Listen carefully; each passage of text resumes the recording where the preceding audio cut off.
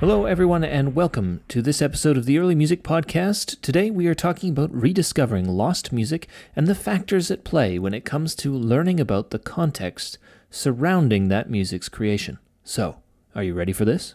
Join me. Our combined strength bring order to the galaxy. Oh, man.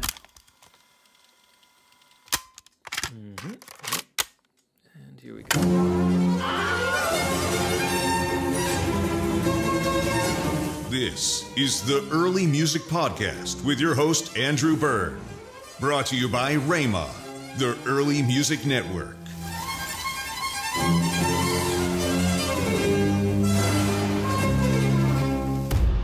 Kawabunga.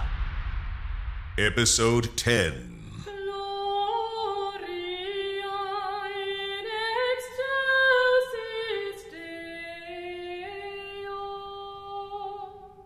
I think it's important to note before we really get in deep on this episode that there is a star power problem when it comes to the music of the Renaissance. That's both in the re-performance of that music today, but also in the context of the past. There's an expectation of that name. It helps audiences to put that music into context. So you come to a concert, you know, if it's Palestrina, Monteverdi, Bach, you know what you're going to get. That's Laurie Stras, Professor Emerita of Music at the University of Southampton. You know, there's that great story in Castiglione in The Courtier when Elisabetta Gonzaga presents the group with a piece and they're not very impressed by it. And then she says, but it's by Josquin. And they go, oh, no, it's great. It's great. Laurie is going to be speaking to us today about the Biffoli-Sostegni Manuscript, which contains religious music from 16th century Florence. It is a modest manuscript. It's in choir book format, and it ended up in the Bibliothèque du Conservatoire Royal in Brussels. Nobody is quite sure how or when. That is to say, how or when the manuscript made it to the library. It's kind of hefty. It's about 300 pages, maybe more. It has 78 pieces in it, and it's all voci pari, equal voice polyphony. So all of the voices singing in the same register in 3 and 4 parts. And all of the music pertains to a convent, and we know this because of the binding of the manuscript, which is these beautiful leather covers, and they are embossed with gold letters. And on either side of the binding, there's a name of a nun, Angioletta or Agnoletta Biffoli, and Clemencia Sostegni, and their family crests are or once were kind of embossed also in little medallions on the covers. If you're interested in taking a look at this book, we have a couple of photos on the website dedicated to this episode. You'll find the link in the description of the podcast. So we know it comes from a convent, and we know that the music pertains to convent worship. But until a few years ago, we didn't know quite what convent. Is all of the music anonymized, or can you recognize the compositions of certain composers within it? Okay, so out of those 78 pieces, 9 of them can be attributed. Only 3 of them are attributed actually in the manuscript. There are concordances or other books that can tell us at least one name of a composer. Some of the pieces have more than one name in different publications or different manuscripts. So, that whole attribution thing is always really contested in the early 16th century. But no, I mean, really 85% of the pieces in the book are anonymous. When was this manuscript first studied or looked at in the modern day? An Italian musicologist, Lucia Boscolo, did quite an extensive preliminary study describing the manuscript, which she published back in the 1990s. And two very eminent musicologists, James Haar and Ian Fenlon, took a bit of an interest in the manuscript because of who copied it. But it sort of sat there languishing, and nobody really understood or knew what the music sounded like until I started looking at it in around 2015. There were two possible convents where this manuscript could have originated. Could you tell us about them? The book is very clearly from a convent of the Second Order of Franciscans, the Clarissan Order, the Order of St. Clare. And right at the very beginning of the book, there is a hymn for the office of the evangelist. So I thought, okay, so maybe it would be you haven't got that many apostles or evangelists. There were only two convents in Florence at which this hymn would have been a big deal. And one of them was San Jacopo in Via Ghibellina, which was a big, rich convent right down in the middle of town, next to probably the most famous convent in Florence, Le Murate. And on the next block, there's Santa Verdiana. So these were three musical convents, and Le Murate was the one that had like the most splendid music in Florence. So that was one of them, San Jacopo in Via Ghibellina. And then there was also the possibility that it was San Matteo in Arcetri, which is a very modest, small, relatively poor convent, a mile south of the gates of Florence, up in the hills south of the Palazzo Pitti. It was going to be one of those two. And for years, I chased San Jacopo. I was trying to find the names of these nuns in the archive of the archival papers pertaining to San Jacopo, because it seemed to me much more logical that a large manuscript of polyphony would come from a rich, well-appointed convent in the middle of Florence that would have needed music. Now, I'm a bit biased in this reporting, but I have to say, this is where the story gets really interesting for me. Laurie, were there any other factors which made you want to chase San Jacopo as the origin of the manuscript first? Oh, yeah.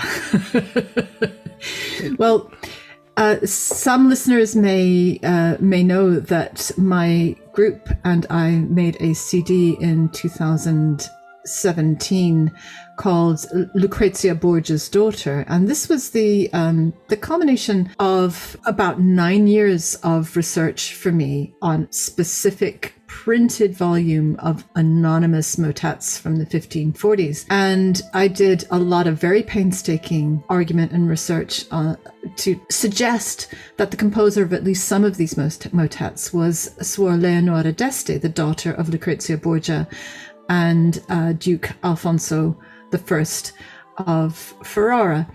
And I'm perfectly happy with my musicological arguments, but at the time there was a big television series on the Borgias. I don't want to seem like a prude, but in fact there were two Borgia TV series being published simultaneously at the time. I was accused by some reviewers basically of just jumping on the Borgia bandwagon.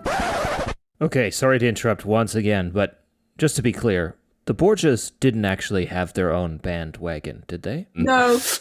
No. Okay. No. Sorry, I totally sidetracked this. So, the critics were accusing you of jumping on the Borgia bandwagon because? It would have been a good way of selling a CD. And at that time, I hadn't published all of my musicological research. That took a few more months to come out.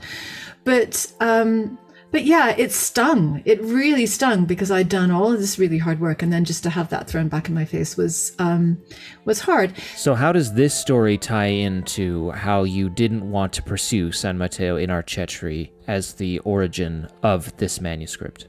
The thing about San Matteo in Arcetri is that it was the subject of a Pulitzer-nominated non-fiction book by Dava Sobel called Galileo's Daughter, because Galileo Galilei's daughter, Virginia Galilei, became Suor Maria Celeste Galilei and spent the majority of her life at San Matteo in Arcetri. I'm just sniffing a sequel here on the wind. Vincenzo Galilei's Daughter. Because I had no hard proof, and because I'd been so stung, I was actively looking to not find the origins of this book of polyphony in San Matteo in Arcetri. I thought, lightning doesn't strike twice, right?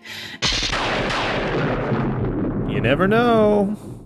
And B, if I come out and say that this book has a link to San Mateo, I'm just going to get the same kind of pushback about my work. So I spent a lot of time and money financing trips to Florence to try and find Agnoletta Biffoli and Biffoli-Sostegni in the archives of San Jacopo in Via Ghibellina, and I couldn't.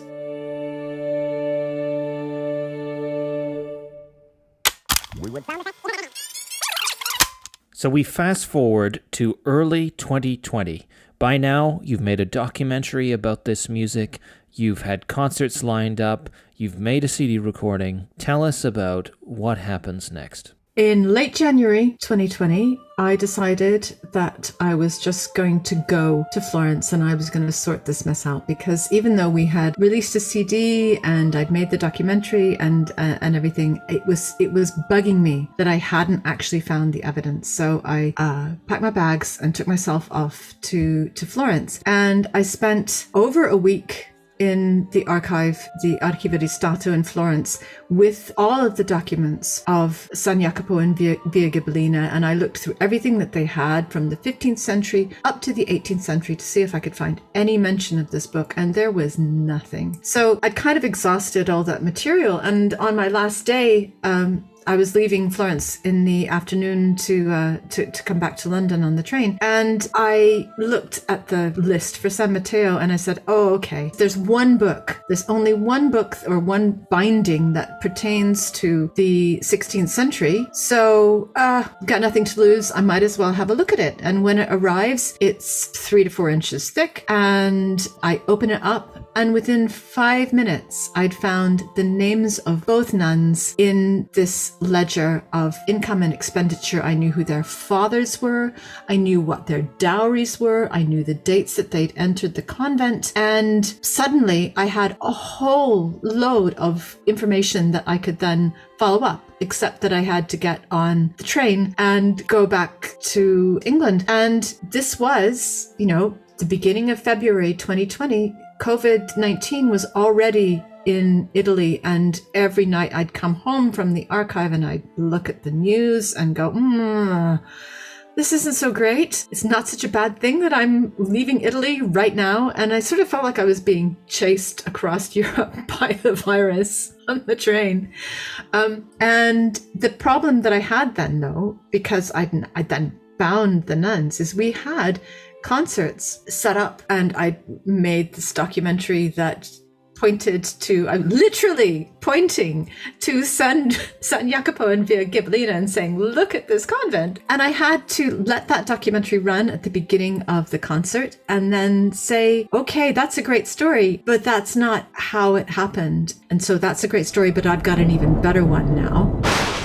You really thought this was pure anonymous convent music, but now let me remove the curtain and we find...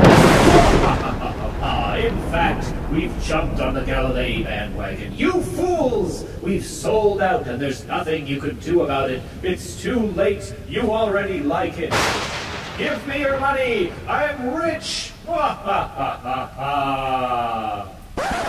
Okay, that's at least how I imagine it went, but that probably didn't happen.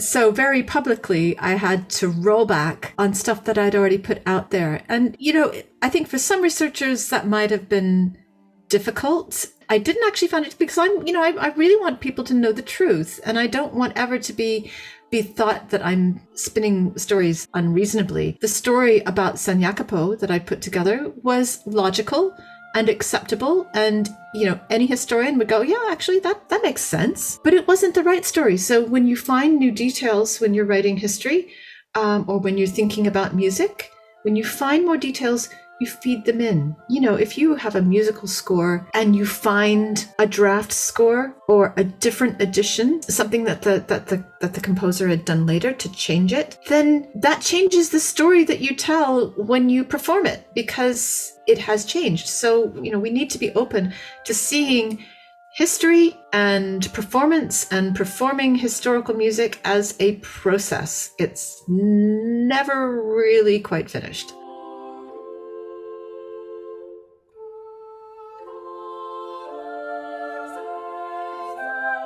Although Laurie's discovery of the Biffoli-Sostegni Manuscript is exactly in line with the goals of our movement, the story about her process attributing the manuscript demonstrates that the early music movement itself is very much part of a living culture. After being accused that she was cashing in on the Borgia's craze a decade ago, Stras, in fact, avoided connecting this manuscript to the convent which housed the daughter of Galileo Galilei.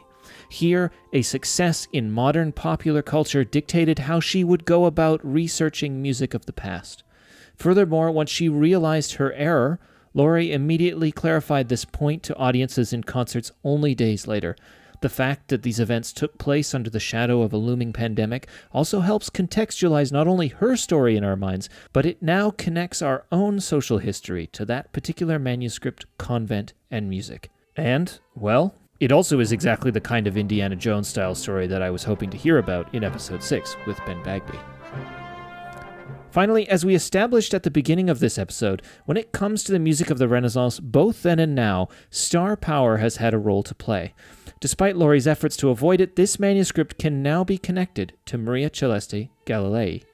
And I know what you're thinking. But she's no Josquin or Palestrina. Putting a name to this music, especially one which we know today, helps legitimize it in our performance culture. It just goes to show you, though, not everything about early music needs to be rediscovered. Some things never left.